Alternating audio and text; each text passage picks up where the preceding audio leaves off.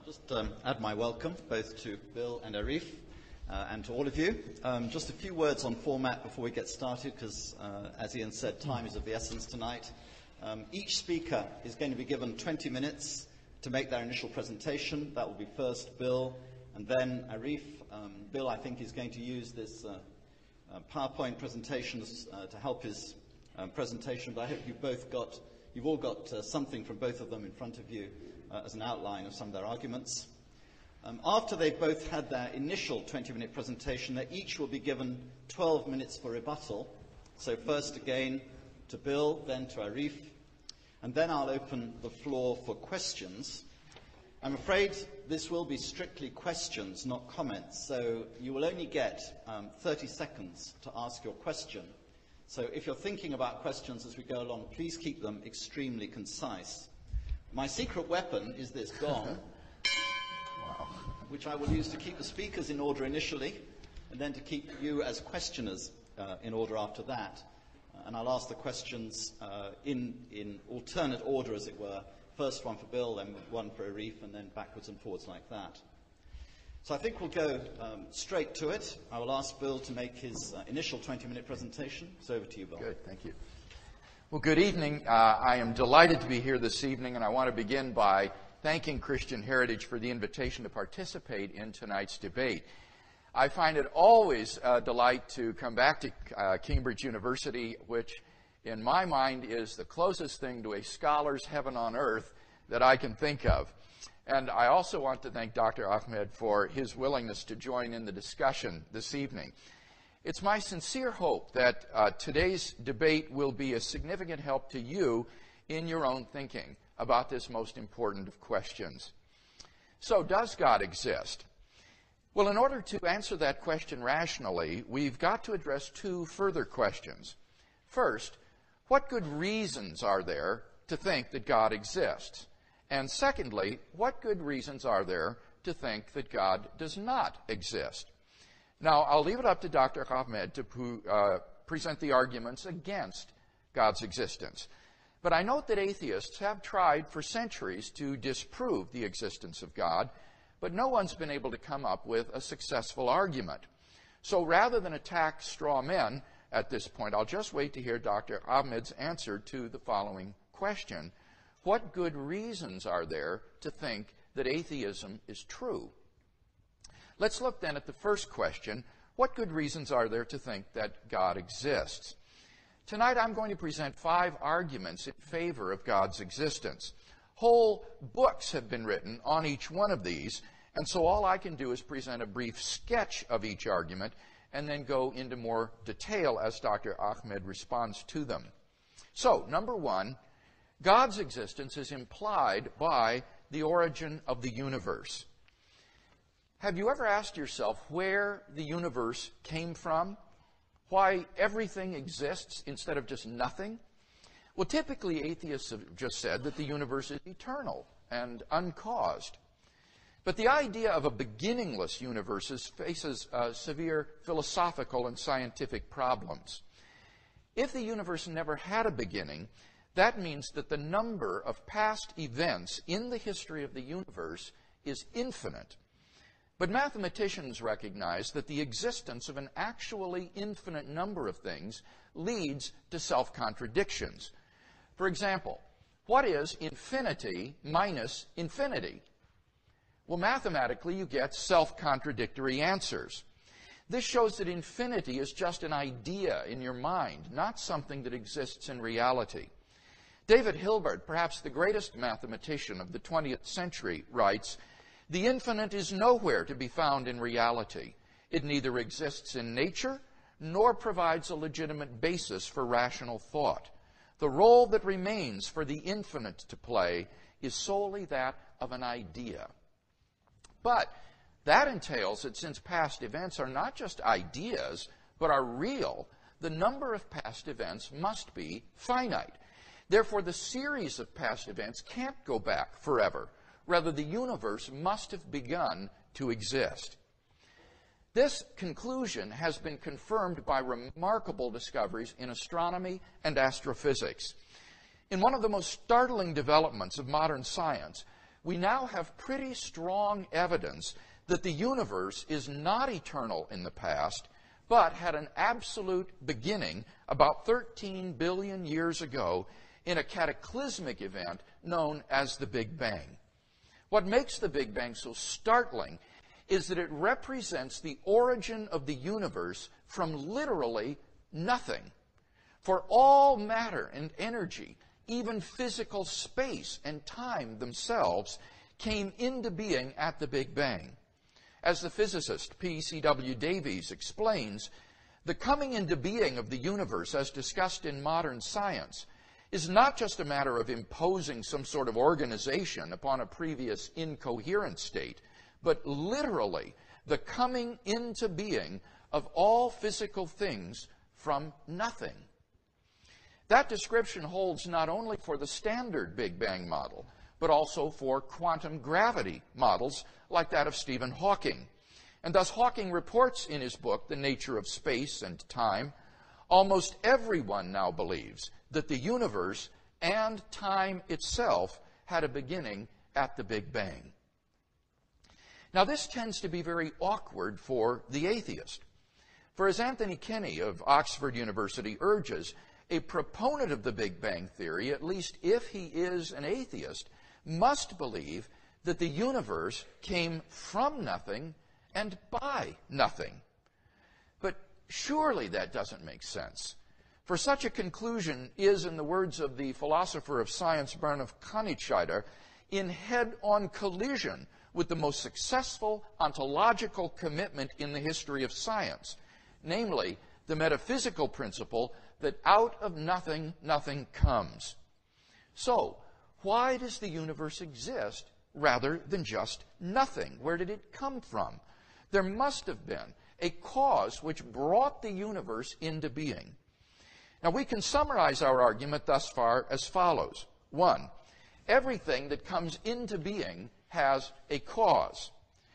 And 2, the universe came into being. From this, it follows logically that 3, therefore, the universe has a cause. Now, as the cause of space and time, this being must be an uncaused, timeless, spaceless, immaterial being of unfathomable power. Moreover, I would argue it must be personal as well. Why? Let me give 2 reasons. First of all, this cause must be greater than the universe. Think of the universe, all of space and time. So the cause of the universe must be beyond space and time. Therefore, it cannot be physical or material. Now, there are only 2 kinds of things that fit that description. Either abstract objects, like numbers, or else an intelligent mind. But abstract objects can't cause anything. Therefore, it follows that the cause of the universe is a transcendent personal mind. Second reason, how else could a timeless cause give rise to a temporal effect, like the universe? If the cause were an impersonal set of necessary and sufficient conditions, then the cause could never exist without its effect. If the cause were permanently present, then the effect would be permanently present as well. The only way for the cause to be timeless and the effect to begin in time is for the cause to be a personal agent who freely chooses to create an effect in time without any prior determining conditions.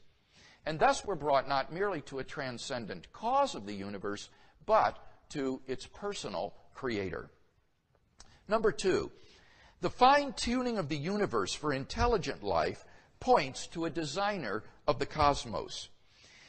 In recent decades, scientists have been stunned by the discovery that the initial conditions of the Big Bang were fine-tuned for the existence of intelligent life with a precision and delicacy that literally defy human comprehension.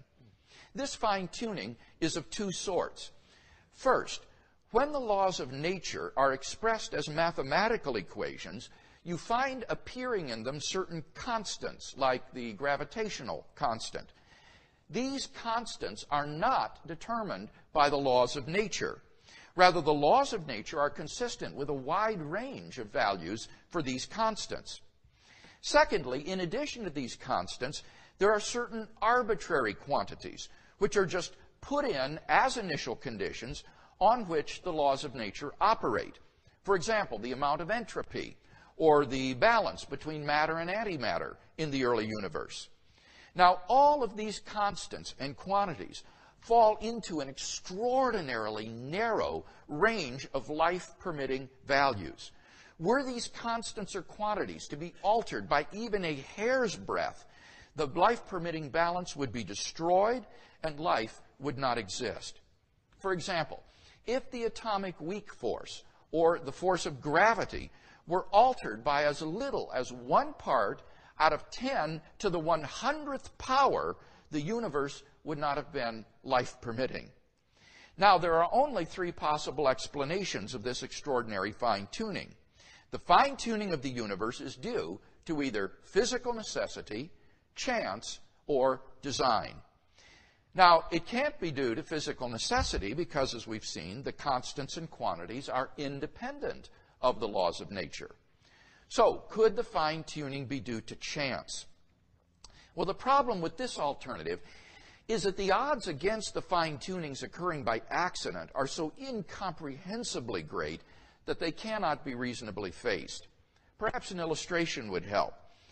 If we imagine the range of possible values for the constants and quantities upon which our existence depends to be as wide as the entire known universe, then the range of life-permitting values is about 2.5 centimeters wide by comparison. The probability that all of the constants and quantities would fall by chance alone into the narrow life-permitting range is vanishingly small. We now know that life-prohibiting universes are vastly more probable than any life-permitting universe like ours. So if the universe were a product of chance, the odds are overwhelming that the universe should be life-prohibiting. Hence, 2, the fine-tuning is not due to either physical necessity or chance, but logically that implies 3, therefore it is due to design. Thus, the fine-tuning of the universe implies the existence of a designer of the cosmos. Number 3, objective moral values are plausibly grounded in God. If God does not exist, then objective moral values do not exist.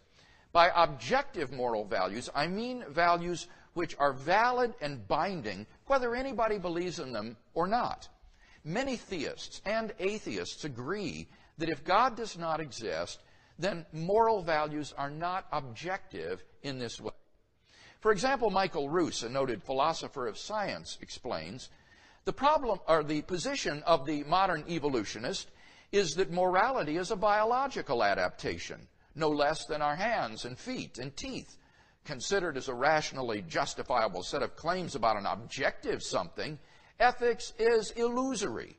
I appreciate that when somebody says, love thy neighbor as thyself, they think they are referring above and beyond themselves. Nevertheless, such reference is truly without foundation. Morality is just an aid to survival and reproduction, and any deeper meaning is illusory.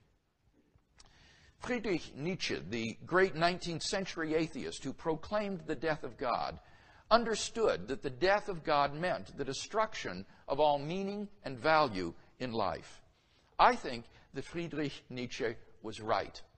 But we've got to be very careful here.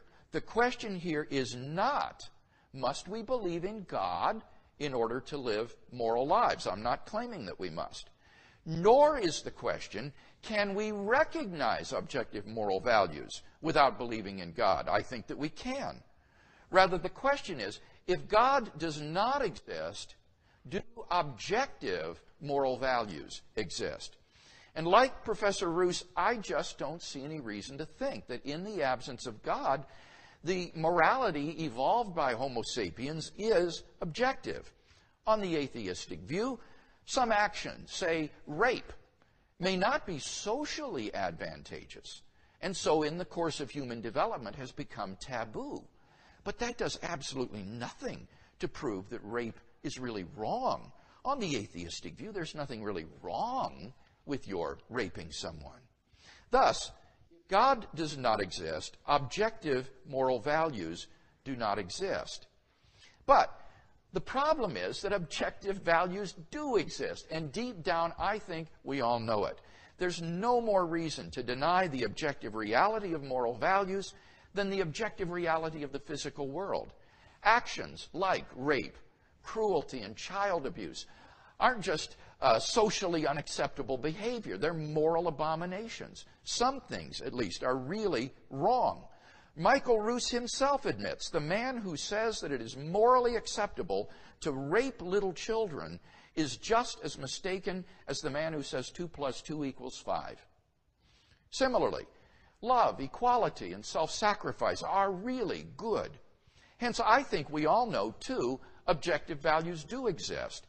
But then it follows logically and inescapably that 3, therefore, God exists. Number 4, the historical facts concerning the life, death, and resurrection of Jesus. The historical person, Jesus of Nazareth, was a remarkable individual. New Testament critics have reached something of a consensus that the historical Jesus came on the scene with an unprecedented sense of divine authority, the authority to stand and speak in God's place. He claimed that in himself the kingdom of God had come.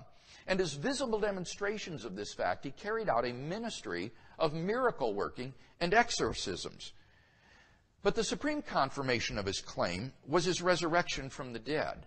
If Jesus really did rise from the dead, then it would seem that we have a divine miracle on our hands, and thus evidence for the existence of God. Now, most people would probably think that the resurrection of Jesus is something you just take by faith or deny.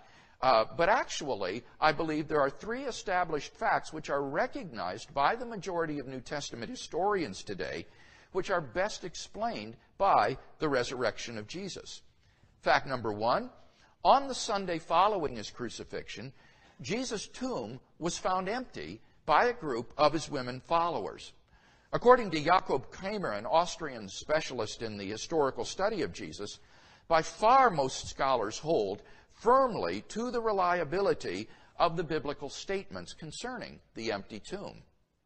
Fact number 2, on separate occasions, different individuals and groups of people saw appearances of Jesus alive after his death. According to the prominent New Testament critic Gerhard Lüdemann, it may be taken as historically certain that the disciples had experiences after Jesus' death in which Jesus appeared to them as the risen Christ. These appearances were witnessed not only by believers, but also by skeptics, unbelievers, and even enemies. Finally, fact number 3, the original disciples suddenly came to believe in the resurrection of Jesus despite every predisposition to the contrary. You see, Jews had no belief in a dying, much less rising, Messiah. And Jewish beliefs about the afterlife prohibited anyone's rising from the dead prior to the general resurrection at the end of the world. Nevertheless, the original disciples came to believe so strongly that God had raised Jesus from the dead that they were willing to die for the truth of that belief. N.T. Wright, an eminent British New Testament scholar, concludes, that is why, as an historian, I cannot explain the rise of early Christianity unless Jesus rose again, leaving an empty tomb behind him.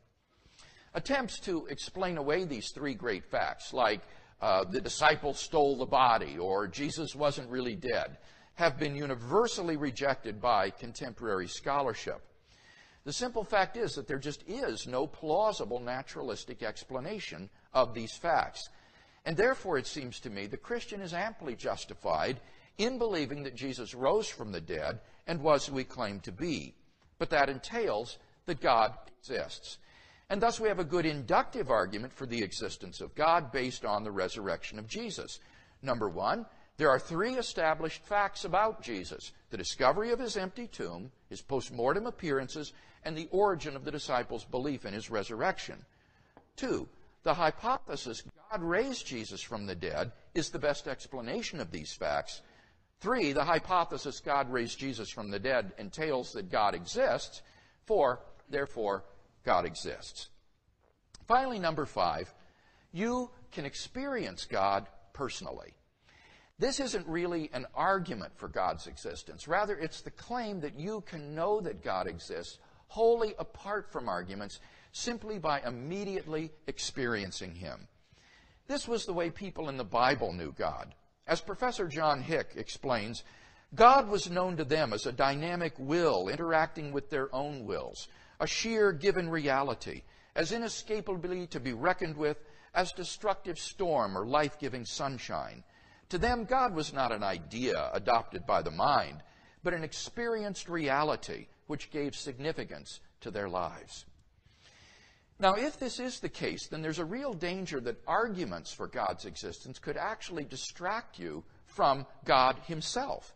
If you're sincerely seeking God, then God will make His existence evident to you. The Bible promises, draw near to God, and He will draw near to you. We mustn't so concentrate on the external proofs that we fail to hear the inner voice of God speaking to our own hearts. For those who listen, God becomes an immediate reality in their lives. In conclusion, then, we've seen 5 reasons to think that God exists. If Arif wants us to believe atheism instead, then he must first tear down all 5 of the reasons that I've presented, and then in their place erect a case of his own to prove that atheism is true. Unless and until he does that, I think that belief in God is the more plausible worldview.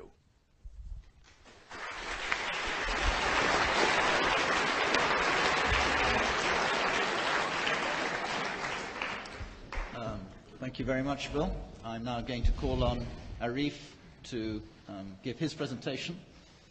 So over to you, Arif. You have 20 minutes as well. Thank you. Can you all hear me? Yes? And has everybody got a handout? Anybody hasn't? Are there any spare ones? Could you pass them along, please? Thank you. I think we're out of handouts. I think you brought 150, and I think we've exceeded the number. Unless you've got any spare ones. Okay, no. Thank you. I do apologise. The handout is in any case not necessary for the bulk of the first half of this part of my presentation. And I'll try to make the second half as clear as I can. Okay, well, I have to begin by thanking everybody involved in this. I want to thank Michael here for chairing the debate, and I want to thank Dr. Craig for coming and so graciously giving the talk that he did. And I also want to thank Ian Cooper, who was behind the impetus for this project. And I want to thank all of you for coming.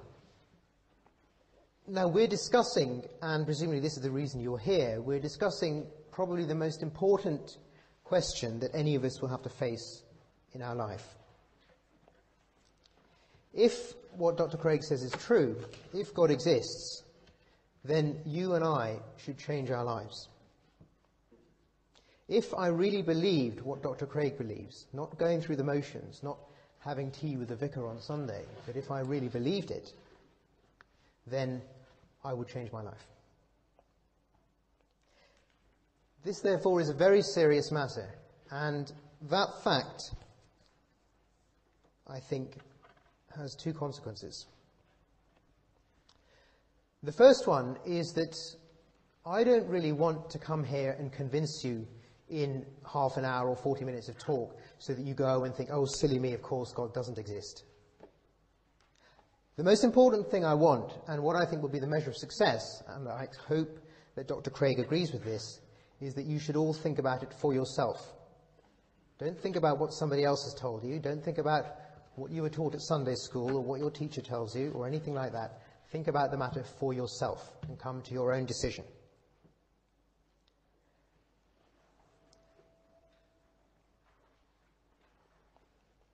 The second consequence is, given the importance of the matter we're discussing, I want to hear serious arguments. I want to hear reasons for believing in God. I honestly believe, and I honestly believe this could be said of most of you today, that if I actually heard good reasons for believing in God's existence, then I would change my mind about it. and if I didn't hear good reasons, then I wouldn't.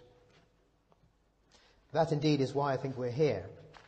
If we had beliefs which are not based on reasons, then we'd be wasting our time. And this brings me to the first thing that I find slightly puzzling about Dr. Craig.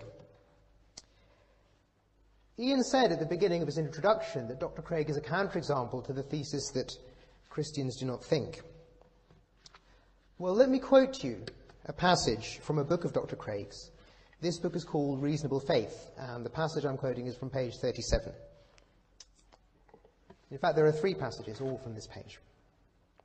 The first one says, "As long as reason is minister of the Christian faith, Christians should adhere to it." Now, minister in this context means servant.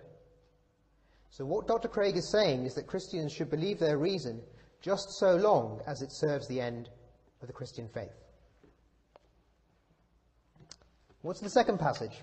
The second passage says this: "We can know the truth whether we have rational arguments or not." And the third passage, again from the same page, says, "Even though we are given no good reason to believe and many persuasive reasons to disbelieve, even then the disbeliever has no excuse, because the ultimate reason he does not believe is that he has rejected deliberately God's Holy Spirit." Now, it seems to me, if you take those 3 passages seriously, then Dr. Craig must think that we are wasting our time tonight. Because tonight I thought we were inquiring into the question, what reasons are there for believing in God? Dr. Craig's position, however, seems to be that it doesn't matter whether there are reasons. We don't have to think that there are any rational arguments for believing in God.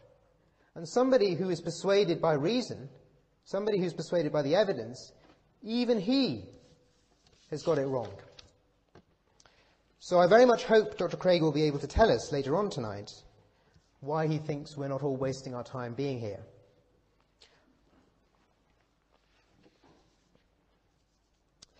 Now, I started off by saying that this is a very serious matter, and if what Dr. Craig says is true, then I'm going to change my life. And what that means is that I need to hear serious arguments. This is not an academic word game. This is not just fun. This is not the kind of thing you have chatting over a sherry in the SCR. No. This is a serious question, and therefore I want to hear serious arguments. A student said to me a couple of days ago, "I expect you're very anxious about this debate." And I said, "Why? Why should I be anxious?" And she said, "Well, you know, Dr. Craig will probably have some very strong arguments." And I thought, well, I'm not anxious about that at all. I actually want to hear the strongest arguments he's got. I want to hear the very strongest arguments there are for believing in God. It matters that much to me. So what are these strong, serious arguments? What are these arguments for changing my life? Well, the first one, I've written some of these down. So the first one, Dr. Craig told us that the universe must have had a beginning because there can be no actual infinite. And there can't be an actual infinite because if you take infinity minus infinity, you get a contradiction. Now, as I said, I'm not here to play meaningless word games, and I'm afraid that that is a meaningless word game. It's perfectly true that as far as what are called cardinal numbers are understood, the notion of minus and plus isn't well defined. That doesn't mean the notion of infinity is contradictory. It certainly doesn't mean the universe had to have a beginning. It's very easy to refute this part of Dr. Craig's position. It could be true that before every event that took place, there was another one. That makes perfectly good sense. And if it were true, there's no first event. There's nothing for God to cause. Let me repeat that. Every event follows another one. I hope Dr. Craig can tell us later on tonight which of those 5 words he doesn't understand. But then he tells us modern physics confirms that the universe had a cause. Again, this is simply a misleading distortion. Some physicists, it's true, many I expect, think that time itself began about 15 billion years ago. Does that mean that there was some time before the universe began, when the cause of the universe, this person, was hanging around waiting to bring it about? No, it doesn't. All that it means is that at every time the universe existed, and there was no time before the universe existed. There was no time in which God could have acted. But let's suppose he's right about that. He's not, but let's suppose that he is. Does this mean that this being, or this cause of the universe, was a person? No, of course it doesn't. Dr. Craig gives two arguments for thinking it was a person. The first one is that it can't be physical, and the only non-physical things he knows of are abstract objects in human minds. It can't be an abstract object, therefore it was a human mind. Now, this is based on a philosophical view that was popular in the 17th century, known as Cartesian dualism, which is the view that human minds are not physical objects and are not dependent in some sense on physical processes. I hesitate to appeal to authority, but given the brevity of time that I have, I will have to, and say that the naivety of this view today is very well documented and needs no further comment from me.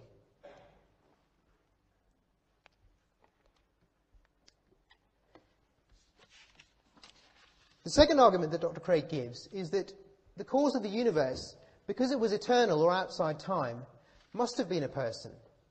If it wasn't, if it was a physical or, non-personal thing, how could it be just hanging around waiting to cause things? Well, it seems to me that all the persons and person-like things I know act in time. I've certainly never come across a physical thing that is outside of time, but I've never come across a person either that is outside of time. So perhaps Dr. Craig would like to give us a better reason for thinking that this object, which he still hasn't proved to exist, is indeed anything like a person. And even if it was a person, why should we think that this very same being that created the universe then hung around doing nothing for 15 billion years and then suddenly starts parceling out real estate and impregnating virgins? If Dr. Craig could give us a reason to believe that, I'd go away much happier tonight. Okay, now let's move on. Dr. Craig tells us that it's incredibly unlikely that these physical constants, which he says determine the beginning of the universe, permit life. I'm moving on now, if you want to look at Dr. Craig's handout, to what's called the fine-tuning argument. But what I want to know in answer to that question is where on earth he gets these probabilities from. Where on earth the idea comes from that it's incredibly unlikely that we should live in a life-permitting universe. Imagine somebody tossing a coin and it lands heads. And I say, wow, that's amazing. It must have been fixed. It was incredibly unlikely to land heads. Now, that's absurd. You say, why? And I say, well, there's millions of things it could have done. It could have landed on its side. It could have gone up into space and never come back. It could have turned into an elephant. It could have just vanished.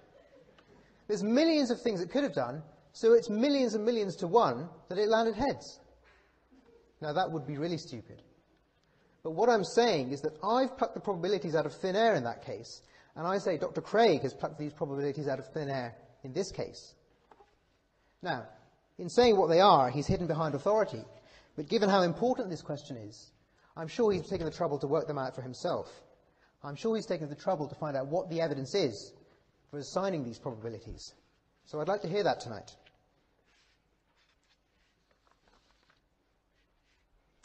Then we have the argument for moral objectivity. I'll come back to this in the next round and hopefully in the questions, but I will briefly discuss it now. Dr. Craig tells us that we need God if there are to be objective moral values.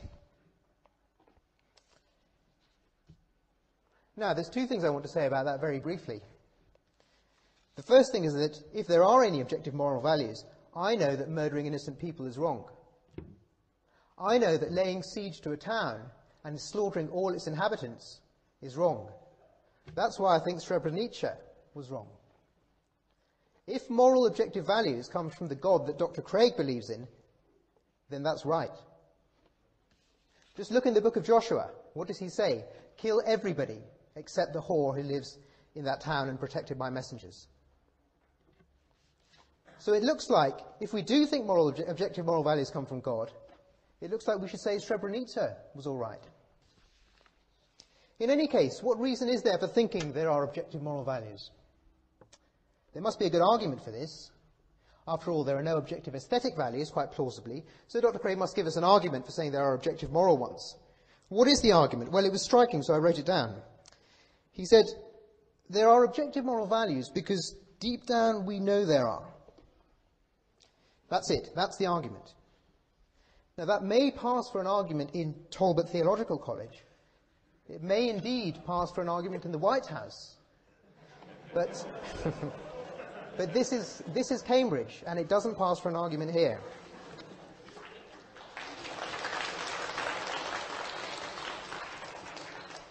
Next we have the resurrection. Oh, yes. Now, this is a really extraordinary claim. We're told that we have huge amounts of evidence for saying that Jesus was raised from the dead and taken up into heaven. I just want to make 2 points about this. The first one is that if you have such an extraordinary claim as that, you're going to want pretty strong evidence. Hearsay is not going to be enough. Eyewitness testimony from about 1,500 people might just about do it. But then 1,500 people saw David Copperfield make the Statue of Liberty vanish. Nobody thinks it really did. Second point, of course, is that the source of evidence is pretty suspect. Let me give you one example from the Gospels. Matthew chapter 27, when Jesus died, there was an earthquake. Matthew chapter 28, when Jesus died, the undead started walking the streets. Now, Mark is the earliest Gospel. None of this is in Mark. If our sources start contradicting themselves in this way, you might just start to wonder whether anything they say is true.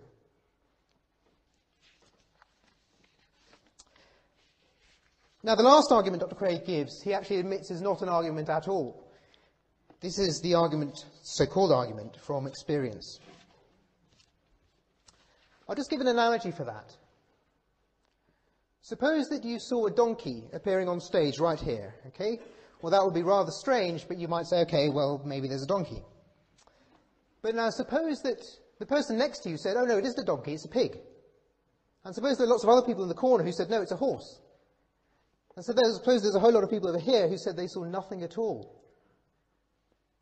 Now in that case, I think you would be pretty sensible to doubt your experience. You would be pretty sensible to think, well, actually, maybe I'm wrong. Maybe I'm not really seeing a donkey.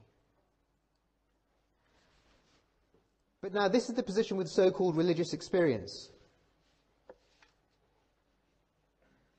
With religious experience, you have a large number of groups of people, all of whom claim to have experience, and all of whom claim to have experience of different truths. Surely the right thing to say then is, maybe it's not a donkey. Maybe I'm wrong. Maybe I should see an optician. This is not what Dr. Craig is saying. Dr. Craig is saying it's definitely a donkey. So I want to ask him, and I hope he can tell us tonight, why is everybody else wrong? Why are all the Jews and the Muslims and the Sikhs and the Hindus and the atheists wrong for having different religious experiences for you? Of course, he admits this isn't an argument, so I won't press him too much to return to it. I turn now to my arguments for not believing in God. And as I say, I must apologize for the fact that there are more people than handouts. I basically have three arguments. The first one really depended on Dr. Craig, but he obliged, so that's fine. The argument was this. It was based on something that Berkeley said, George Berkeley, who was a bishop, as many of you will know. Berkeley said that if you don't have a reason to believe in something, that's a reason not to believe in it.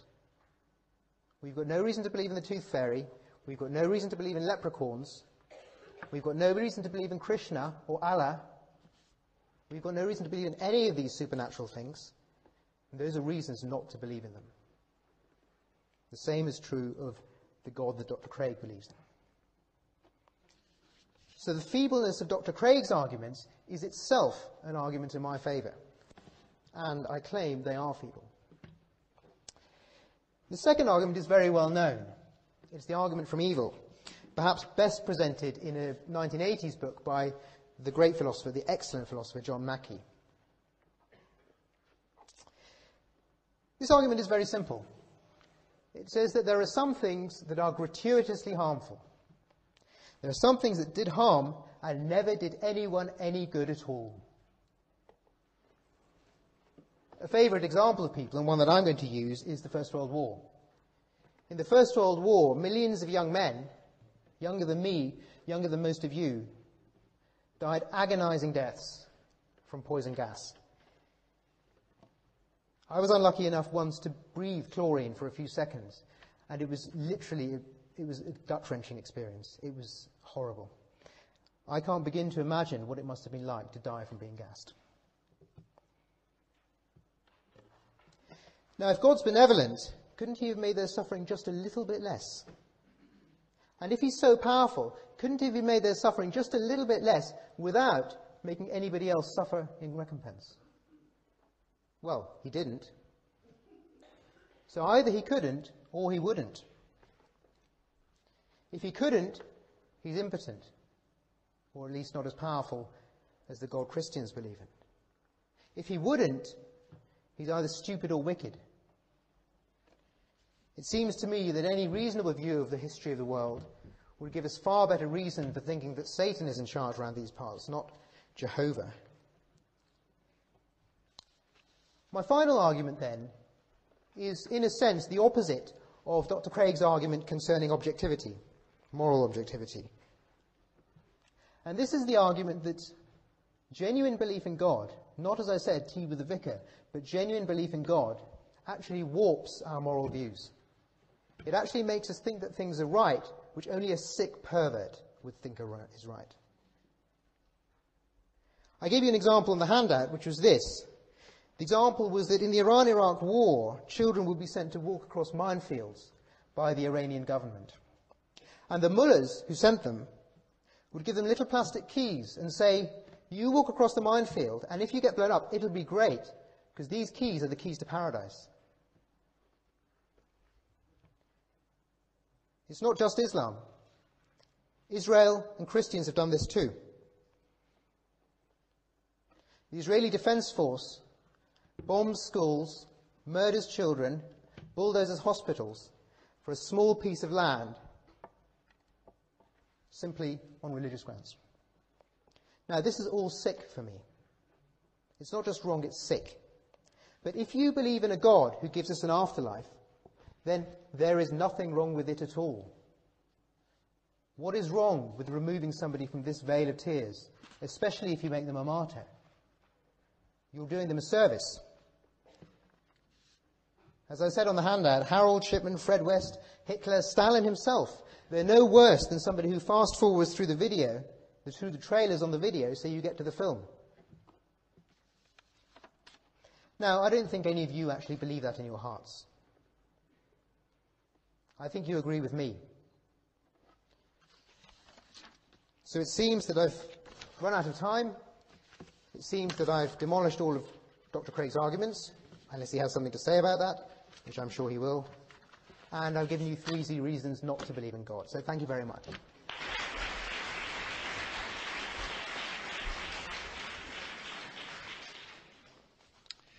Well, thank you very much indeed, Arif. You've opened up an extremely lively debate. I'm extremely grateful to you for that. Now, the procedure is that each party has 12 minutes now to respond to what the other person has said. So we're going to ask Bill first to speak for 12 minutes, and then we're going to ask Arif if he would like to respond again for 12 minutes. And after that, we're going to open up to questions. So, Bill first, 12 minutes. Well, thank you, Arif, for that very lively and vigorous response to my arguments. I see we're going to be in for a good debate tonight. Let me turn first to his 3 arguments for atheism before I redefend my own arguments for theism. He argues first that the burden of proof is upon the theist, so if the theist's arguments fail to prove that God exists, it follows that God does not exist. This is simply an elementary logical fallacy. As Kai Nielsen, the atheist philosopher, points out in his book Reason and Practice, and I quote, "To show that an argument is invalid or unsound is not to show that the conclusion of the argument is false. All the proofs of God's existence may fail, but it may still be the case that God exists. In short, to show that the proofs do not work is not enough by itself. It may still be the case that God exists." So Dr. Ahmed needs to offer positive arguments if he's to support atheism. Otherwise, we're at worst left with simply agnosticism, which is not the disbelief in the existence of God that he's defending this evening. Second, what about the problem of gratuitous evil in the world? I think it's extremely important that we distinguish here between the emotional problem of evil and what I'll call the intellectual problem of evil. Certainly, the pain and suffering in the world are a tremendous emotional obstacle to belief in God. But that doesn't mean that this is a good intellectual argument against God's existence. However difficult emotionally suffering in the world might make it to believe in God, I'm convinced that it is not ultimately a good objection to God's existence. First of all, this argument from evil depends upon the assumption that we have no good reasons to think that God exists. But atheists recognize that if you have good reasons to think that God exists, then you have good reasons to think that the suffering in the world is not, in fact, pointless. So evil is a problem only for a person who has no good reason to believe in God. But I've given 5 reasons why I think God exists, and therefore I don't think the argument from evil can even get off the ground if those are good arguments. But suppose I'm wrong and that we have no good reason to think that God exists. Will the argument against God from evil still go through? Well, I don't think so. You see, the premise that pointless suffering exists or gratuitous evil exists is extremely controversial. We are simply not in a good position to make these kind of inductive probability judgments. As William Alston, the prominent philosopher of the University of Syracuse, points out, there are cognitive limitations on us which make it impossible in principle for us to say that of some evil that enters our life or that we observe that God has no morally sufficient reason for permitting this. Take just one example, our limitations in time and space.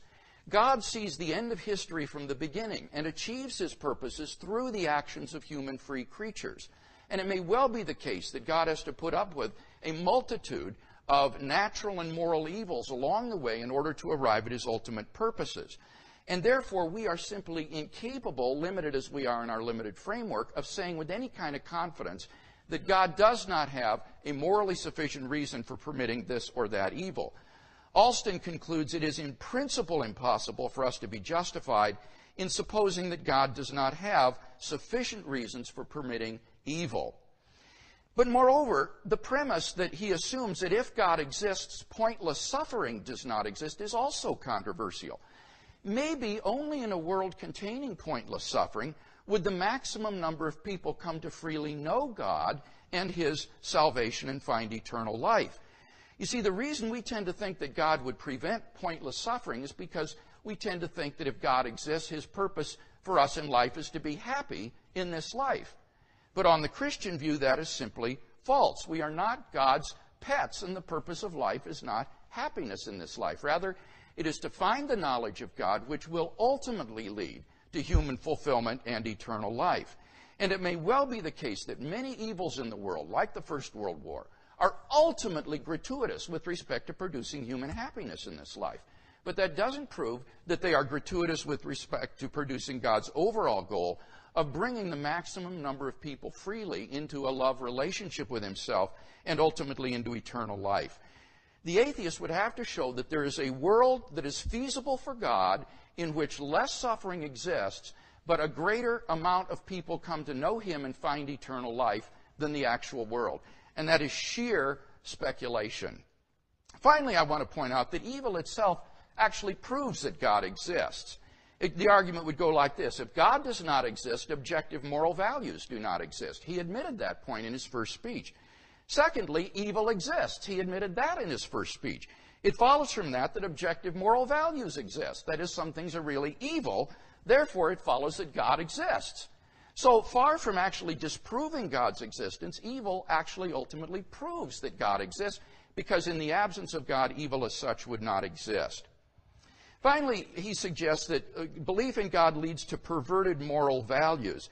Now, the irony about this is that he can't make that judgment because he doesn't believe objective moral values exist. He cannot condemn these things or say that they are sick or perverse, because on an atheistic view, there are no objective moral values. Whatever anyone decides to do, whether it's in a society or culture of Islam or Christianity or whatever, all things are permitted. So I don't think he can even make these sorts of moral judgments on the basis of his atheistic philosophy. In any case, human perversity in misusing religion in no way proves that God doesn't exist. It would just prove that human beings perversely use religion for their own evil purposes. It's not at all a disproof of God's existence. So I think these arguments for atheism are far from compelling. Now, what about my arguments for theism? Let's look at the first one, based on the origin of the universe. He accused me of playing a word game with infinity. He said minus is not well defined with regard to infinite transfinite numbers. This is no word game, my friends. The reason it's not well defined is because subtraction leads to self-contradictions. But if you have an infinite number of things in reality, say an infinite number of coins or marbles, then you can perform subtraction with them. You can slap the hand of the mathematician who tries to subtract transfinite numbers, but you can't stop people from subtracting coins or marbles if they exist. And that's why people like David Hilbert says the actual infinite doesn't exist in reality, and that implies necessarily that there cannot be an infinite number of past events. With respect to the Big Bang, he said, well, there was no time before the Big Bang. That's exactly right. That was my point. Time and space come into beginning at the existence of the Big Bang. As Barrow and Tipler, the physicists, point out in their book Anthropic Cosmological Principle, at this singularity, space and time came into existence. Literally nothing existed before the singularity. So if the universe originated at such a singularity, we would truly have a creation out of nothing. And so I think we've got good philosophical and scientific evidence for that key premise that the universe began to exist. And that implies that, therefore, there must be a transcendent cause of the universe. Now, he said, you can't have a transcendent person because dualism is naive, and I don't even need to refute it. Well, that's far too slick. The fact is that there are many fine philosophers today who believe in the existence of mind. Just to name a couple, Karl Popper and Sir John Eccles, one of the greatest philosophers of science of the 20th century and a Nobel Prize-winning neurologist, in their book, The Mind and Its Brain, defend interactionism, dualism. Indeed, if my argument is correct, it's an argument for dualism. It's an argument that there can be independent minds. So he's got to do more than that to deny it. He says, well, why think that this cause is the Christian God? Well, that is my argument based on the resurrection of Jesus that suggests this being has revealed himself in Christ. So I think this first argument goes unrefuted. Both of the premises are unrefuted in the case tonight. What about the argument from fine-tuning? Here he doesn't deny premise 2 that the fine-tuning can't be explained by chance or natural necessity, but he simply says there isn't any fine-tuning. He denies it. Well, here I want to quote simply from Martin Rees, who is of the Institute of Astronomy here in Cambridge and the Astronomer Royal of Great Britain. He says, the laws governing our universe appear to be finely tuned for our existence. Everywhere you look, there are yet more examples. Wherever physicists look, they see examples of fine-tuning. You can't escape this argument by trying to deny that fine-tuning exists. I gave specific examples, and these probabilities are calculated by calculating the range of values that are possible with the life-permitting range. And as I say, it's fantastically improbable that they would all fall in the life-permitting range. What about the existence of objective moral values? Here he says, well, you gave no good argument for objective moral values. My argument is that you reflect on your own moral experience. This is the way in which ethicists do moral theory. In his essay in Philosophical Perspectives, the non-Christian ethicist Walter Sinnott Armstrong says, the most common way to choose among moral theories is to test how well they cohere with our intuitions or considered judgments about what is morally right and wrong, about the nature or ideal of a person, and about the purposes of morality. So I simply ask you to reflect on the fact, do you think that torturing a child for fun is wrong? Do you think that that is objectively morally wrong? The atheist cannot say that, because in the absence of God, we're just animals. And these kinds of activities go on all the time in the animal kingdom. So if you believe with me that there are indeed objective moral values, it follows logically that God exists. And note, you can't even judge against things like the slaughter of the Canaanites or these other things that he says are sick unless you presuppose some objective standard of morality. What about the resurrection of Jesus? Here he disputes Matthew's story of the resurrection of the saints in Matthew 27. But that's just bad historical methodology. Even if I grant that we're unhistorical, Matthew's editorial addition to the Markan account does nothing to disprove the Markan account. And that's why most New Testament historians recognize those three facts that I mentioned. And if he disagrees with the majority of experts on this area, he needs to give us good reasons why. As for his argument that the resurrection would require extraordinary evidence, well, I think we do have pretty good evidence for this. But moreover, this is simply a fallacious argument. The existence of the resurrection doesn't require extraordinary evidence if the resurrection itself is not highly improbable. And I don't think there's any theory of probability which would show that the hypothesis God raised Jesus from the dead is improbable. What's improbable is that Jesus rose naturally from the dead. But the hypothesis that God raised Jesus from the dead is not at all improbable, I think. And therefore, I think, given the evidence for the empty tomb, the post-mortem appearances, and the origin of the Christian faith, we have very good grounds for believing that Jesus did rise from the dead and was who he claimed to be. Finally, what about the experience of God? He says, well, there are other experiences, counterfeit experiences. The fact of non-veridical experiences doesn't do anything to invalidate the veridicality of a genuine experience. And so I don't see any reason to think that my experience of God is false. Pointing to someone else's experience and saying that's non-veridical doesn't do anything to show my experience is false. So it seems to me that in the absence of good arguments for atheism, I'm perfectly justified in believing in God on the basis of his reality in my life today.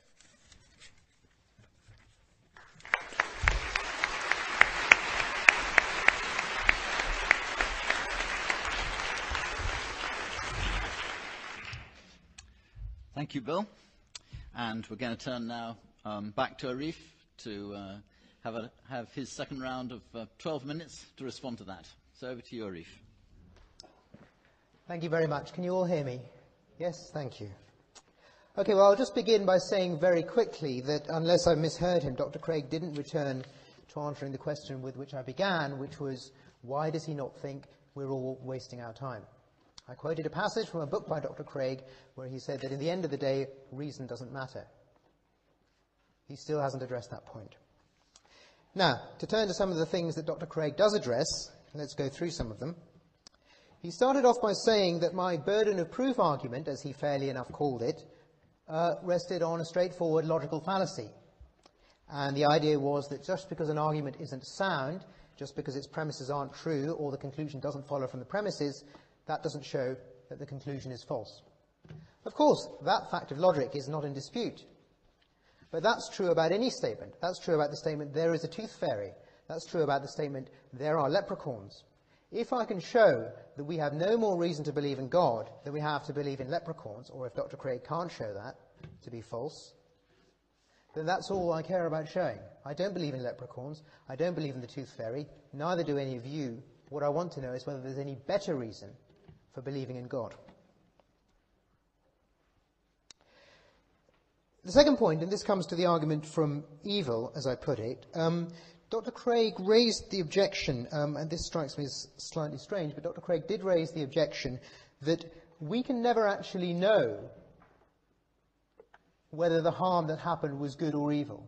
We can never actually know whether what happened in the First World War, for example, was at the end of the day the best thing.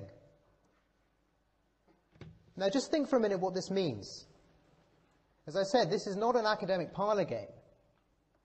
It's very easy, especially for academics, who, unless they try, have very little exposure to the real world. It's very easy to lose sight of the distinction between opening your mouth and saying something as part of a game and actually meaning it. What Dr. Craig is telling us is that the Holocaust, for example, is something of which we can't say whether it was for the best. For all we know, we should suspend judgment as to whether the Nazi Holocaust was at the end of the day for the best. Now, I hope you want to think about that before you start saying something like that. Okay, the next point was that supposedly God couldn't adjust these things because they're so intricately bound to their effects. The idea was that God, if he were to change certain events which involved harm, that would redound to certain other events, and at the end of the day, people wouldn't have the experiences or the values that he thinks they should have.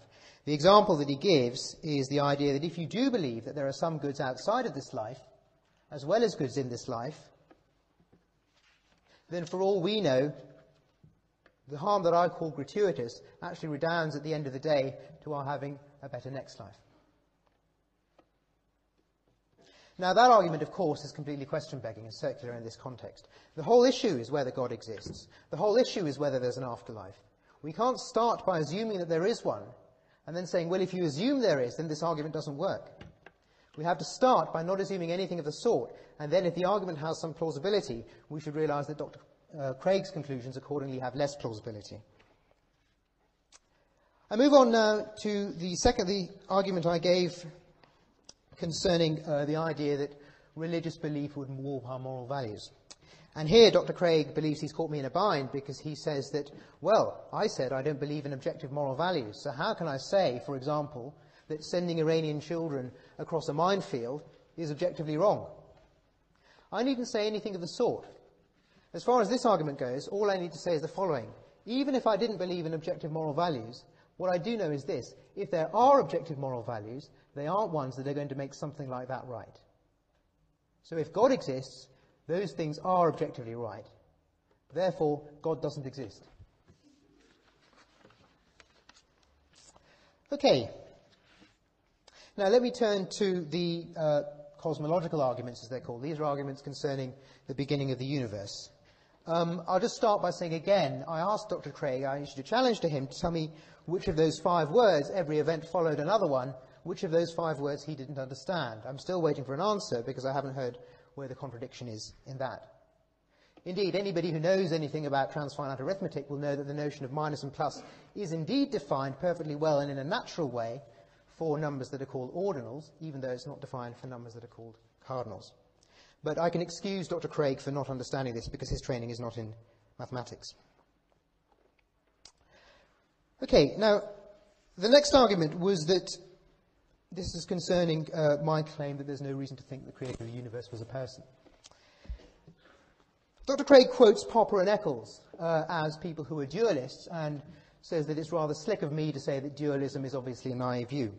Well, of course, it may be true that Popper and Eccles don't believe in the materialism that I find attractive, for example. Nevertheless, it's also true that Popper and Eccles, being scientifically minded, believe that whatever human minds are, they are dependent upon, even if not identical with, physical matter.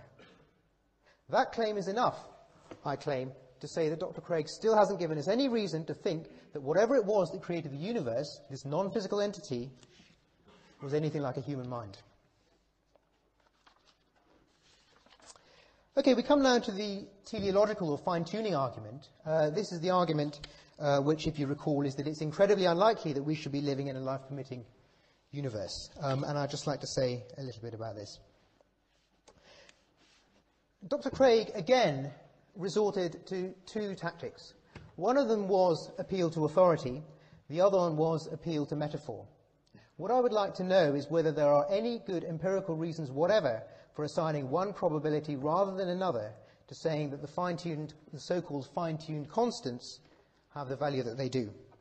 What did he say? Again, I wrote it down. He said that we work out the probability by considering the range of possibilities and then finding out the proportion of that range occupied by life-permitting universes. I can do that with a coin. There is a whole range of logical possibilities. It's logically possible that the coin should vanish. It's logically possible that the coin should turn into an elephant. It's logically possible that the coin should land on its side. I can make 10 million logically possible scenarios in which the coin doesn't land heads. So by Dr. Craig's argument, we should be just as amazed that coins land heads as we should be that the universe exists. Okay, I move on now to the issue concerning objective moral values. Really, this is very simple, and I don't see what the dispute is at all. There are 2 points here. The first point is that if there are objective moral values, it would be absurd to think that they're grounded in God. It would be absurd to think, whatever objective moral values are, that they are ones that make a variety of things right. Let's consider what these things are. Destruction of towns, rape, murder, the killing of people for the practice of homosexuality.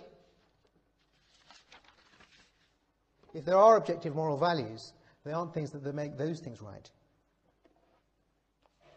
And second, I can perfectly well say that it's as wrong as you like to rape children, or whatever other examples Dr. Craig gave, without thinking that they are in some sense objective. I can value things as much as I like, without thinking that they are in some magical or metaphysical sense objective. Those two claims come quite sharply apart, and Dr. Craig again is merely playing with our emotions by using particularly distasteful examples as he does. Then we come on to the issue concerning the resurrection. One point that I must apologize to Dr. Craig for not bringing up earlier on, simply because I forgot, was simply to dispute his claim that the resurrection is, as he says, unique in Judaic history. The resurrection is no such thing. I'm not a biblical scholar, as is probably evident by now, but I can think off the top of my head of 2 examples of resurrection in the Old Testament. There's one of them, which is in the first book of Kings, chapter 17, when Elijah resurrects a child. And the other one is in the first book of Samuel, as I call it, the first book of Samuel, which is the famous Witch of Endor passage. So it seems to me to be false that resurrection occupies quite the unique place that Dr. Craig says it does. However, he also seemed not quite to grasp what I was saying about reasons for thinking that we should have extraordinary evidence for this. So I'll just try and make it a little bit more graphic. I read a newspaper on Sundays called The News of the World. It's my favourite newspaper. And in it, there's a column called Captain Cash. And what he does is people write into him with various claims. They say, oh, this has happened, can you send me some money, Captain Cash? So somebody might write saying, oh, Captain Cash, my blind, one-legged granny was mugged and they stole her crutches. Can you send me £100 for some more? And he'll write back saying, yes. Usually he makes a pun, so he'll say, I'll stump up the cash or something like that. Yeah? That's why I like reading it. Well, what sometimes happens is that people send in requests which are absurd. And usually when they send in absurd requests, they end up asking for more money as well. And when that happens, of course, Captain Cash gets a little bit suspicious.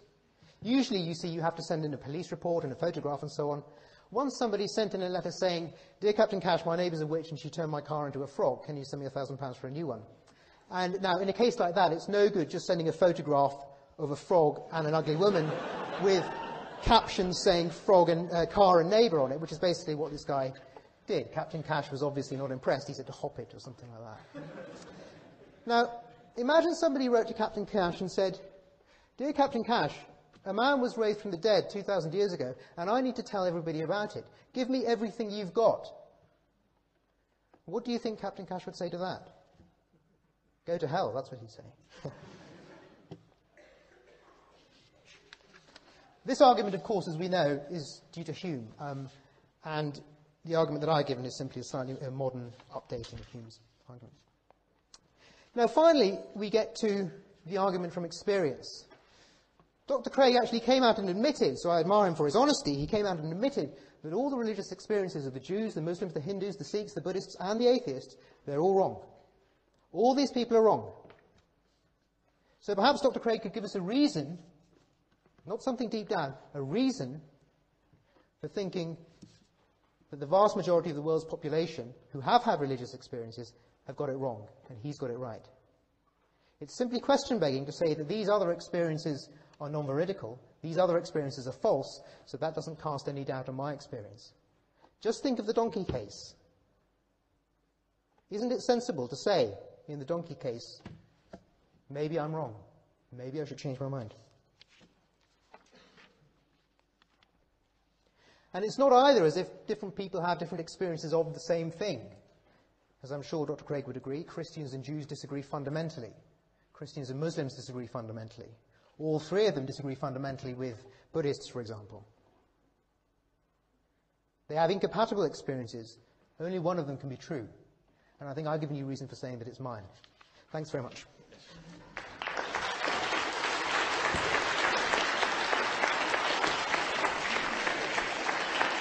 An authoritarian and ruthless or something like that, in order to keep this in order, I think.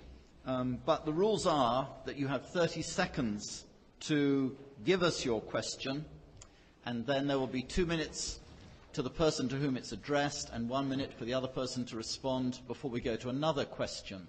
The first question will go to Bill, the second question will go to Arif, and we will go to and fro until we run out of time. So I hope that's clear. So if we could have if people who would like to ask a question in 30 seconds to Bill, putting up their hands first, I will take the first question, which will go to Bill. I think you were over here first. Okay, thanks. Yeah, that's great. I'd like to ask, since you think morality is based on some kind of objective yardstick, how do you then explain the many instances of human cultures around the world in the past and today, and in some cases individuals in Western societies as well, with basically Judeo-Christian background, who think, for example, that cannibalism, rape, murder, warfare, torture, genocide, headhunting, you go on a long, long list, why they think that's right, because they don't seem to have any access to this supposedly objective, universal set of moral values that you think. Yeah. So isn't it easy to explain by saying it's a combination of genetics and culture and upbringing? Yes. We mustn't confuse moral epistemology, which is how one comes to know moral values, with moral ontology, which is whether or not these moral values are real and objective. To say that there are objective moral values says nothing about how one might come to know these values, whether they're clear or so forth. Now, I think in many cases they are very clear. And what you'll find is that there really is a kind of moral code that underlies generally most cultures and societies throughout the world. Take even the example of cannibalism, for example.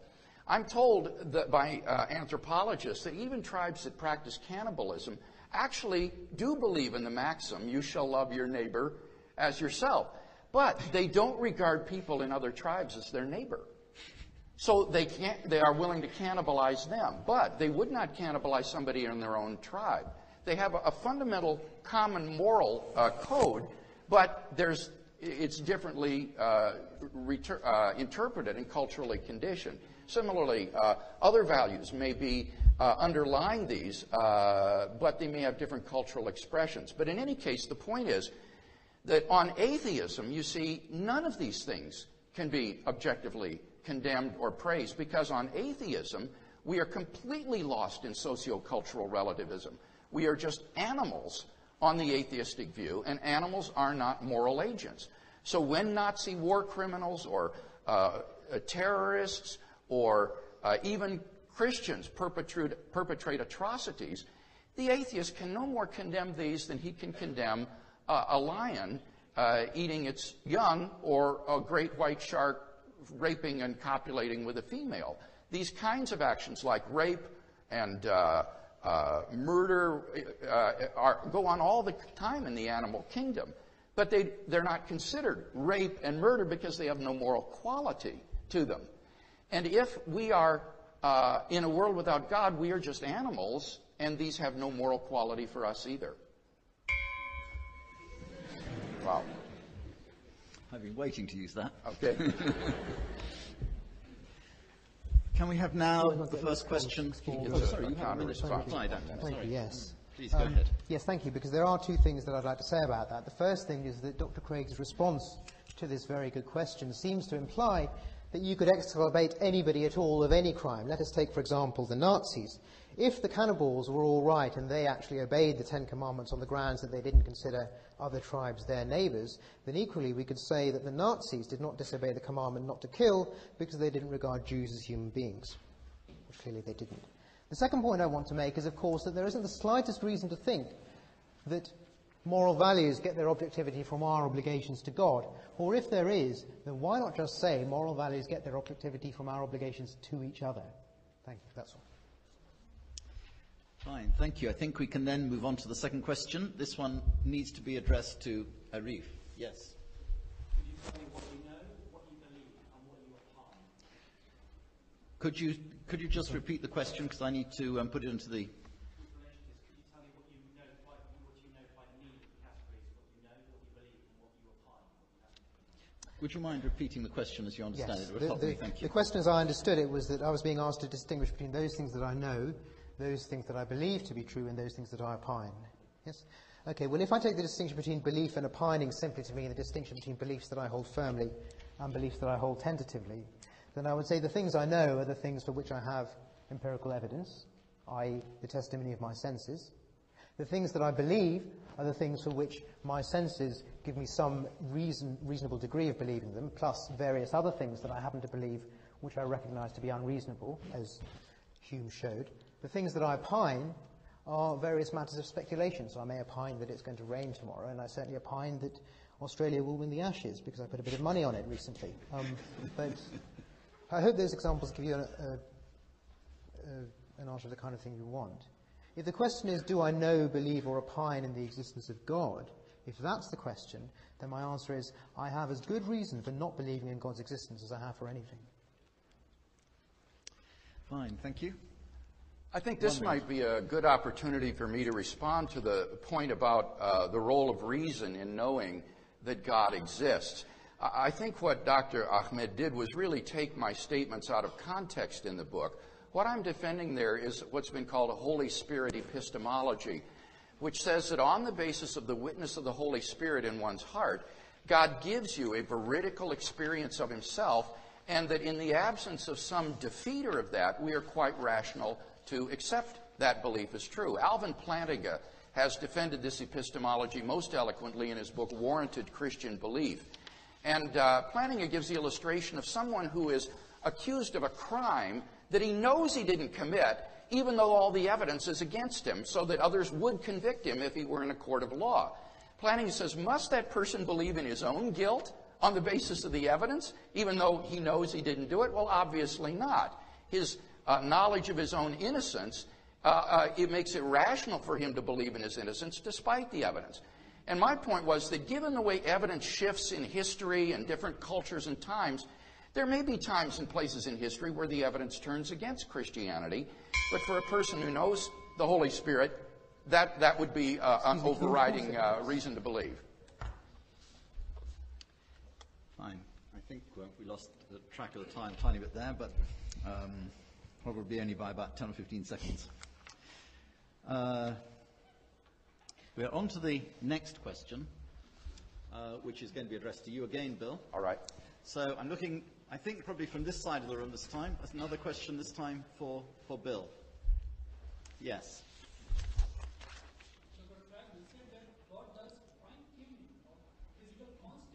Yes. So that life was created.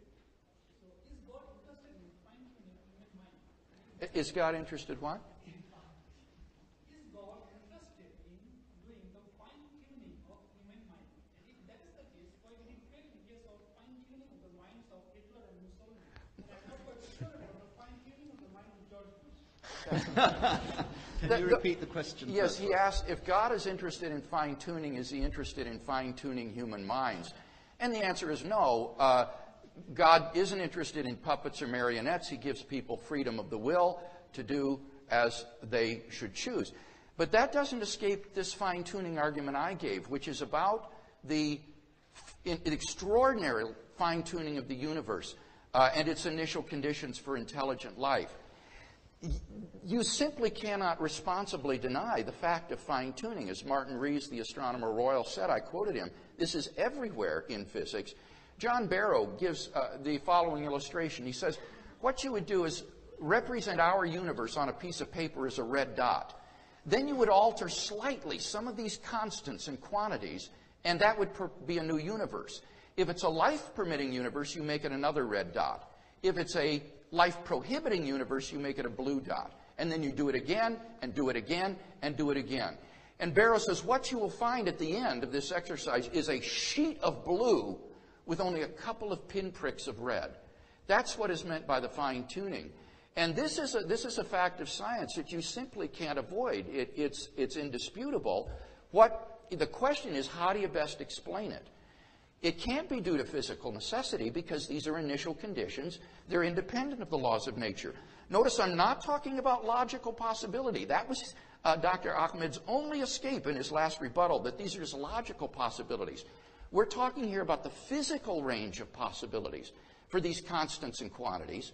And then we're talking about the life-permitting range. And it's so extraordinary, this can't be explained either by natural necessity or by simple chance. So we're still left here without a good explanation from the atheist for the fine-tuning of the universe. I think the best explanation is the universe appears to be fine-tuned because it was. It was designed by an intelligent, transcendent designer. Fine, thank you. Can I have your response to that, please? Yes, thank you.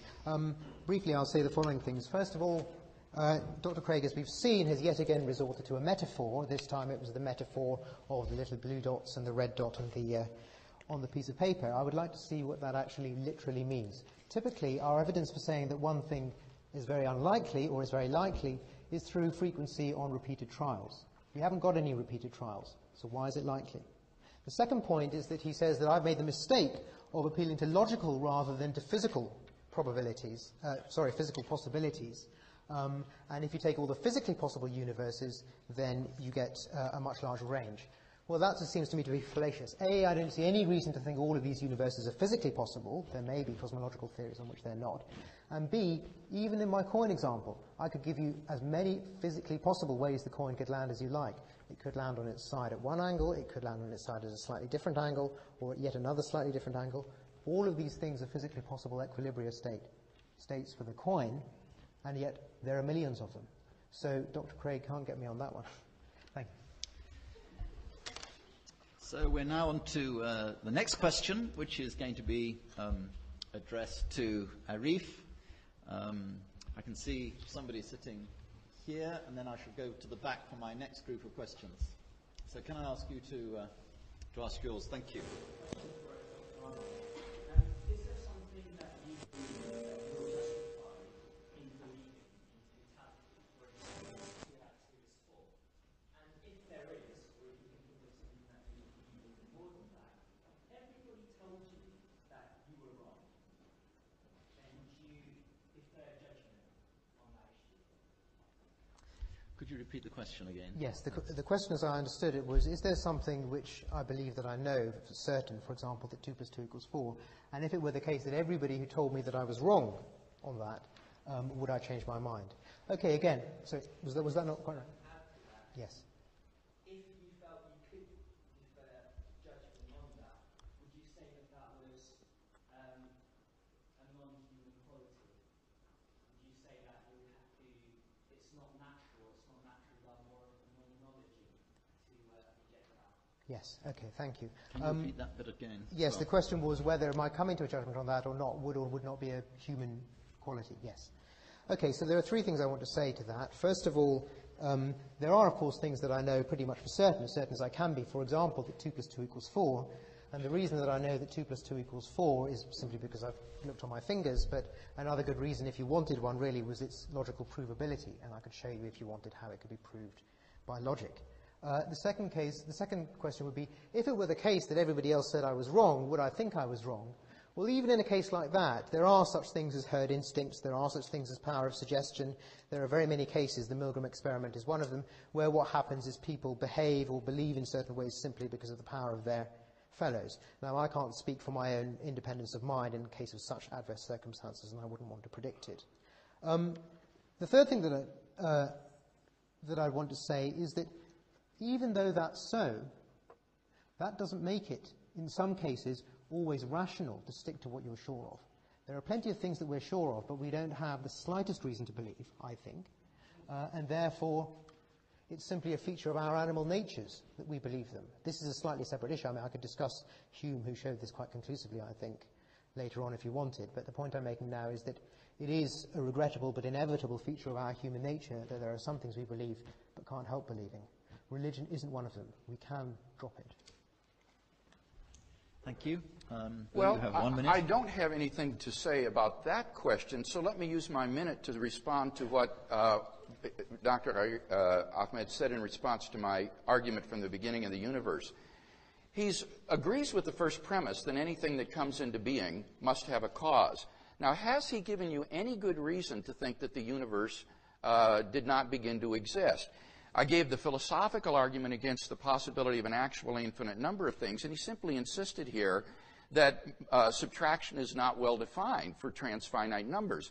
But the reason it's not is because you get self-contradiction. So this is prohibited with transfinite numbers, and I do know what I'm talking about here. But in reality, if things exist in reality, it's easy to subtract them. So it follows from that to avoid contradictions, there cannot be an actual infinite number of things. Moreover, we've got tremendous evidence from contemporary cosmology for the origin of the universe from absolutely nothing. And every attempt to avoid this has failed. So if Dr. Ahmed is really as open to the evidence as he claims that he is, he ought to believe that second premise, that the universe began to exist. It is clearly more probable than it's contradictory. And it seems to me that he ought to therefore accept the existence of a transcendent creator. You just escaped my gong. So the next question is going to come to you, Bill, and I'm going to look at the back half of the audience this time. Yes. With the fairer hair just behind in the red shirt. Yep. That's you. Yes.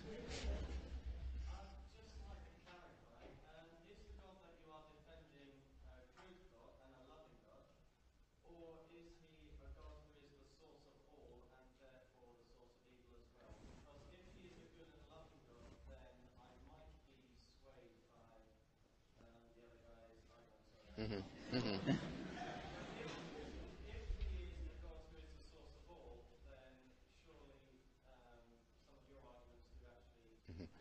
Can you repeat the question? The question was, is God a loving God, or is he the source of all, including evil itself? Certainly God is the source of everything that exists, but that doesn't mean that he is the creator of evil, because evil is not in itself a positive reality. Evil is the privation of goodness. To give an example in physics, cold has no positive reality. It's the privation or absence of heat. Darkness has no positive reality. It's the privation or absence of light. Similarly, evil is the privation of goodness in the creaturely will, when it's not oriented toward God, but oriented toward finite goods. So that doesn't mean evil is illusory. It's a real privation, just as cold is a real privation when you go out on a cold winter's morning. It's real in the sense that it's a real privation, but it doesn't have any positive sort of metaphysical reality. Now, what I want to say is that the sovereign God is over all of history, and he sovereignly directs history toward his foreseen ends. But it involves free creatures whom he allows to make their own free decisions, like to have wars, like World War I and so forth. But God, being ultimately in control, will arrive at his purposes through the free decisions of creatures, even sinful, evil decisions, so that ultimately his purposes will be accomplished. And it's impossible for us, limited within our limited framework, to say that when some evil happens, that God doesn't have a morally sufficient reason for permitting that. We're simply not in a position to make those judgments inductively. Atheists recognize this in other contexts. One of the problems with the utilitarian theory, which says we should always act to maximize the greatest good for the greatest number of people, is that we never know which of our actions might bring the greatest good for the greatest number of people. Some short-term boon could prove disastrous in the long run. Some short-term bad thing could be ultimately beneficial in the long run. So we can't make these judgments inductively, and that's why this argument from evil really fails, because it makes presumptuous probability judgments. 1 minute. Thank you. Well, I suppose the first thing to say is with regard to the distinction between positive qualities and privations. Look, this really is just a play with words. If there was a cookie jar and I took all the cookies out of it so that you didn't have any, and then you blamed me for emptying the cookie jar, it would not be a defense for me to say, well, I was the source of the emptiness in the cookie jar, but there's no positive quality of emptiness in the cookie jar. That's just a privation of cookies. That wouldn't be a defense. You'd punch me in the face if I said that. So I agree with Dr. Craig that God, being the source of all, is indeed the source of all evil. I disagree with him in thinking that there's any reason to exculpate him from that. The next point concerns Dr. Craig's appeal to free will. He said that he uses free creatures as a means for working out his ends. Now, it seems to me rather strange that if God is really so powerful, why did he have to rely on all these crotchets? Why did he have to rely on creatures who freely bring about holocausts? And sometimes he commands them to bring about holocausts in order to bring his own ends about. If he's so powerful, he doesn't need that. This is lively. The next question is addressed to Arif, and again I'm going to take it from somewhere near the back, I think from this side. Yes?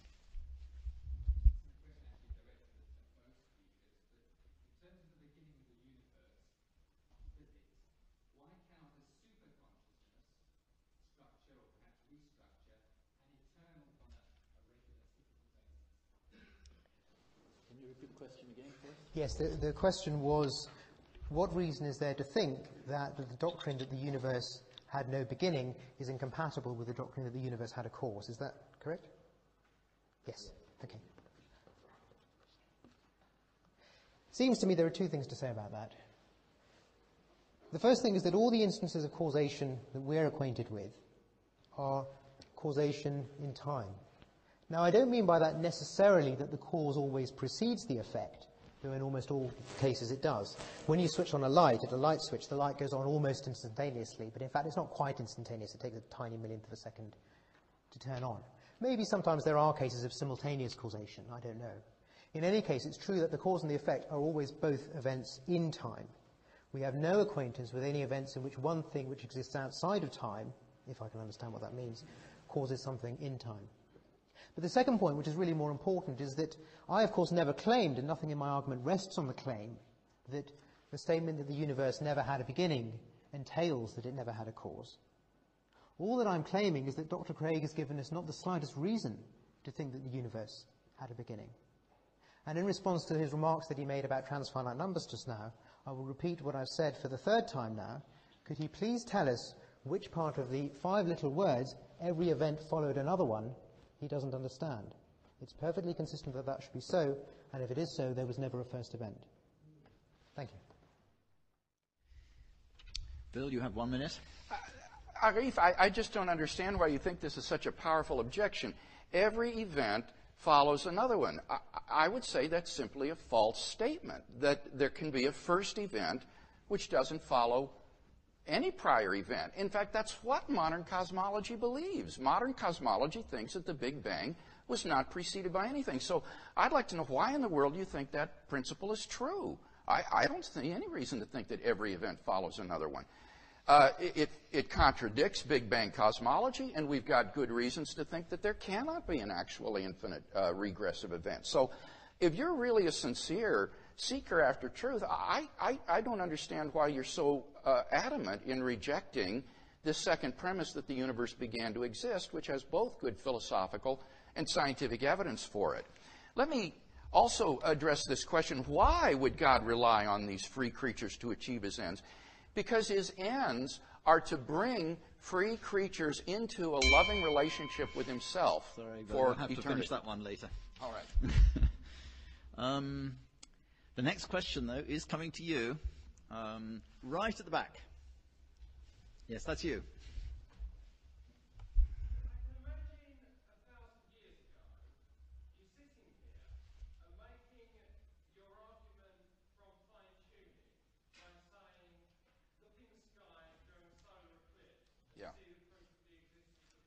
Yeah.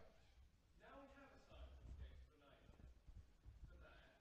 You say, look, when scientists see fine-tuning of physical constants for which they have no explanation and see the Yeah. Sorry, I think probably the question is clear. Yeah. Bill, can you repeat it? Yeah. Do you want me to repeat it, you say? Yep. Okay. The question is, how can one be sure that science will not ultimately come to give an account of the fine-tuning, as in the past it's given account of other phenomena that seemed extraordinary in nature? Well, this is, of course, the uncertainty that's involved in any sort of scientific argument. And one wonders, are there reasonable prospects to think that these initial conditions might be explained by physical necessity? Remember, that was the one alternative, in addition to chance, is could there be some physical necessity? And I think the pattern of discoveries here with regard to the fine-tuning makes it very unlikely that any final theory will ultimately be able to do away with the fine-tuning. Ernan McMullen, who is a prominent philosopher of science who has written on this, says the following. He says, it seems safe to say that later theory, no matter how different it may be, will turn up approximately the same numbers. And the numerous constraints that have to be imposed on these numbers seem both too specific and too numerous to evaporate entirely. A dozen or more constraints have been pointed out. Might they all be replaced? It surely seems a very long shot. So I think most theorists think that even the final theory, the ultimate theory of everything, a unified theory of forces, is still going to involve fine-tuning, and that therefore it's very improbable that we'd be able to show that this is physical necessity. The constants are too numerous, too specific to think they're all going to just vanish by some ultimate theory. And so they really do cry out for explanation, and I don't think can be just sort of wished away. If we go on the basis of empirical probability, which is one of Dr. Ahmed's principles, I think as the evidence stands now, it is highly probable that the universe has fine-tuning and cannot be explained by physical necessity. We need some other explanation. Yes. Arif, 1 minute. Thank you. Well, I'll begin by addressing the last point. The only source of empirical evidence that we have for assigning one likelihood rather than another is repeated trials. If I have a die and it's got 6 sides, we might say it's got a chance of 1/6 of coming out with a 6. But supposing you roll it 20 times and it comes out 6 every time, you'll think it's probably loaded. Right? You can't simply establish these probabilities a priori. And if you strip away all the metaphors and the appeals to authority, Dr. Craig has given us not the slightest reason to think we have any previous empirical trials. I turn now to the issue about cosmology. I agree with the questioner that, with something that was implied by the question, that Big Bang cosmology is, I guess, I don't know enough about it to be authoritative, but I guess one of the most speculative parts of science that there is. We really just don't know what new observations will bring. We really just don't know if, in the end of the day, we'll end up with a Big Bang theory or a steady-state theory or something else. At the moment, we just don't know. The last thing I'll say is to repeat a point which Dr. Craig still seems not to understand, which is simply that the doctrine that the universe and time itself began 15 billion years ago makes it highly misleading and distorting to say that if you don't believe in God, the universe came out of nothing. I gave you an extra 10 seconds. So we're on to the last question, I'm afraid, which is going to be addressed to Arif, and then there's going to be a 3-minute summary from both sides to finish off. So one last question. I'm going to take it from the lady up there.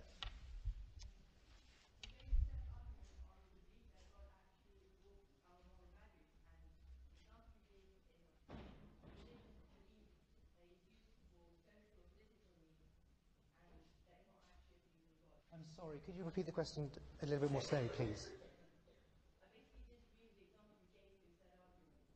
Yes.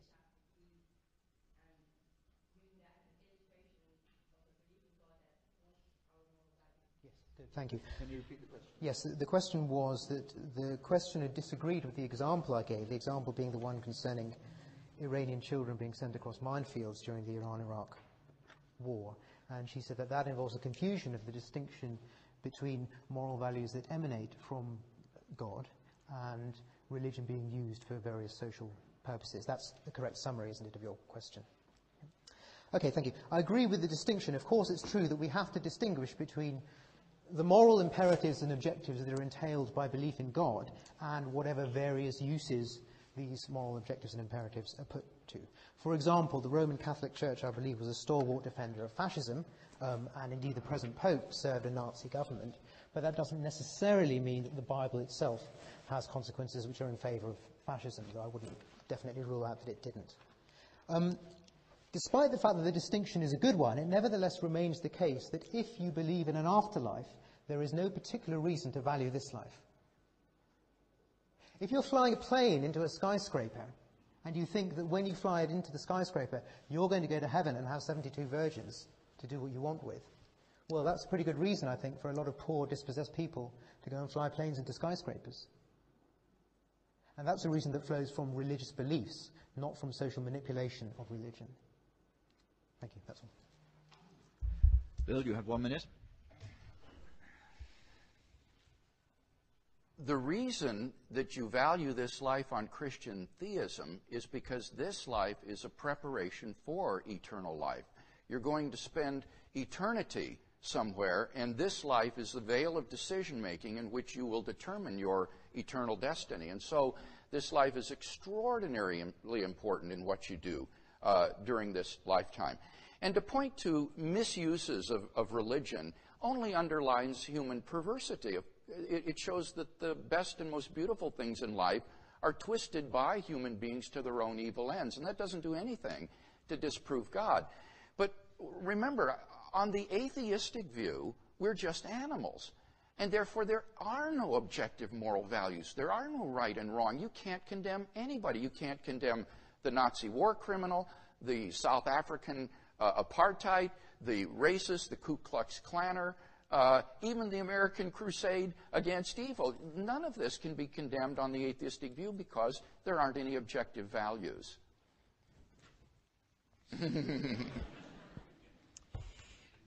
You just escaped.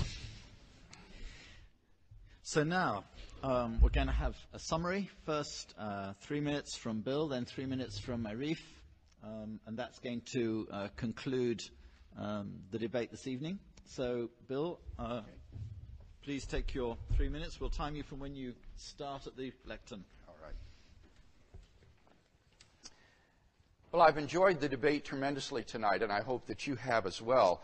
In my final statement, I want to say something more about religious experience, because I myself wasn't raised in a Christian home or even a church-going family. But when I became a teenager, I began to ask what I call the big questions in life. What's the purpose of my existence? What is the meaning of life? And in the answer, in the search for answers, I began to attend a local church in our community.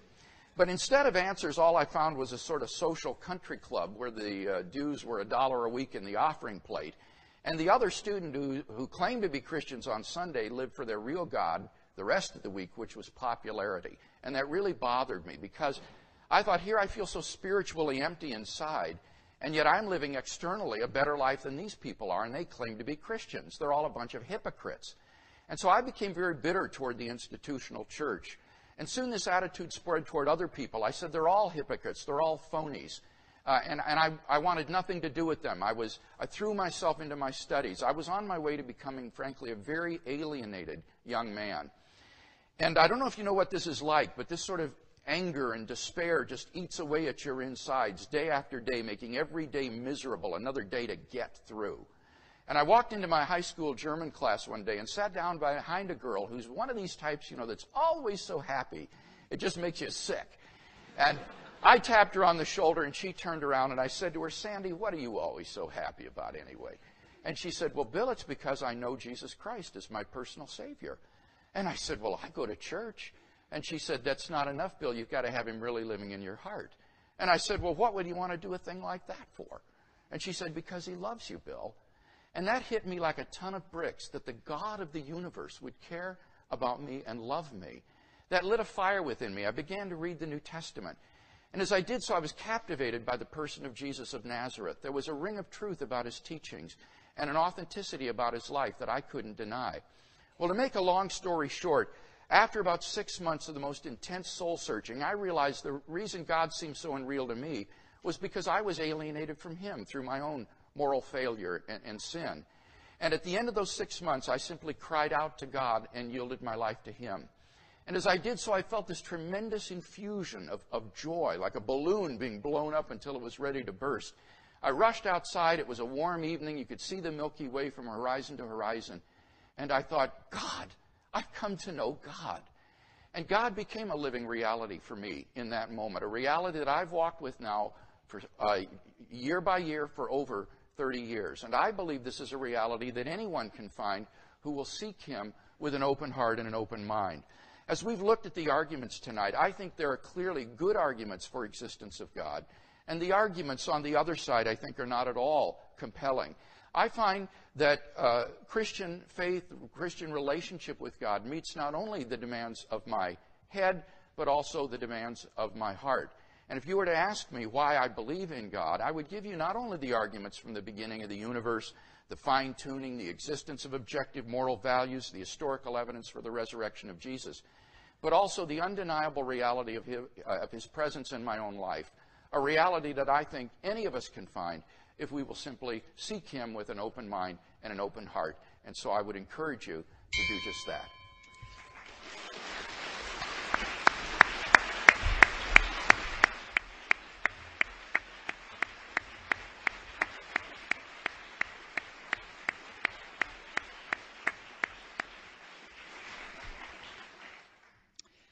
In the interest of fairness, Arif, you have 3 minutes and 20 seconds. Okay, thank you. I want to conclude then just by backing up a little and going over some of the arguments we've been looking at tonight.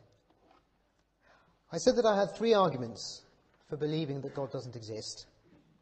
The first one I said was the burden of proof. Dr. Craig, I think, initially misunderstood this and took it to involve a logical fallacy. In fact, all it involves is the fact that if there is no reason to believe in something, then that's a reason not to believe in it. And we've still seen no reason to doubt that principle.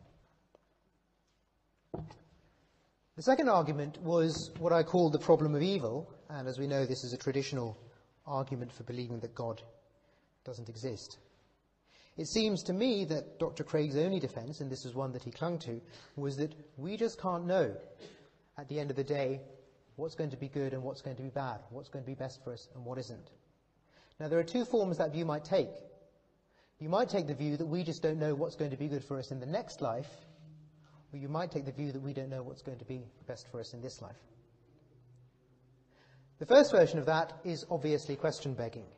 The whole issue that we're addressing tonight is whether there is a God who brings us back to life after we die. We can't start assuming that and then say, oh, things are going to be better in that life. That's completely circular. The second version, which is the view that we don't know what's going to be best for us and what's going to be worst for us in this life, and therefore we can't tell or can't be certain that God has created or permitted gratuitous evils. That view, I will repeat, seems to me to be absurd. We can know, as well as we can know anything in the moral sphere, that there are some things that were wrong, that were harmful, and that were gratuitously wrong. I gave the example of the First World War and the Spanish flu that followed it. I could unfortunately give you millions more examples. The final argument was that religion results in a twisted moral universe. And I believe that this remains true. Dr. Craig pointed to the fact that there are some people who twist religions to their own ends. And I don't doubt that. There certainly are people who twist religion to their own ends. But that just because somebody has moral views which we find repulsive doesn't mean that they've twisted religion to their own ends. Just read what the Word of God says. Just read what the Bible says. Read the clear injunctions that you find in all the scriptures of many religions, though not all, across the world. They typically involve killing people who don't believe in the same thing as you. They typically involve an afterlife, which means that this life, being less valuable, is one which in many circumstances should be sacrificed, and indeed that of others should be sacrificed. I think it's quite plausible that the Crusades have a very good theological justification. I think it's quite plausible that if the Israeli Defense Force really believes the Old Testament, it's justified in shooting school children. I think the people who flew planes into the World Trade Center were justified in thinking they were doing something for their religion.